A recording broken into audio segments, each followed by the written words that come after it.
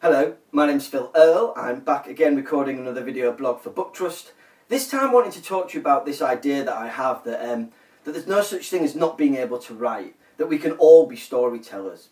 And one of the reasons I believe in this so strongly is that I believe we're surrounded by stories every single day of our lives. Things are happening all around us, all the time, that can become great stories. Let me give you an example of that. I've always wanted to write a superhero novel. I've always been inspired by graphic novels by people like Batman or Superman or Daredevil. But I never thought I would come up with an idea that was cooler than any of the superheroes that had already been invented. Until about 3 years ago I was on the train and found a free newspaper that someone had left on the seat next to me. And in that newspaper was an article. Here it is. It wasn't a big article.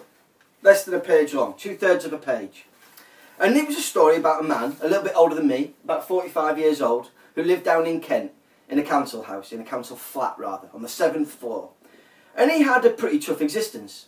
He had no job, so he had no money. Didn't really have any family to speak of, couldn't afford any friends, couldn't even afford a television, couldn't even sit and watch Jeremy Kyle and Cash in the Attic all day. And the only thing he could do to pass the time was sit on the balcony in front of his 7th floor flat and watch the world go by. And he realised after living there for a few months that nobody could park their car properly. Whenever someone tried to parallel park their car into a space, they'd either hit the car behind, hit the car in front, hit a road sign, hit the curb or hit a pedestrian.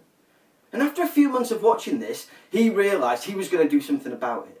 He was going to turn himself into the greatest superhero known to man, and his mission in life would be to right this wrong that he saw going on every day.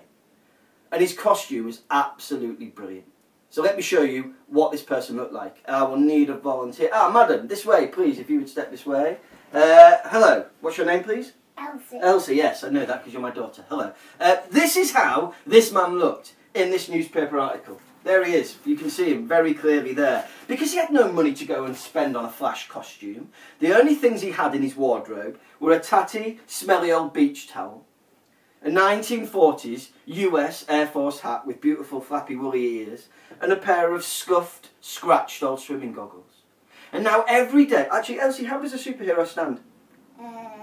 Legs apart. Yeah. And on hips. Ready to fly. Good.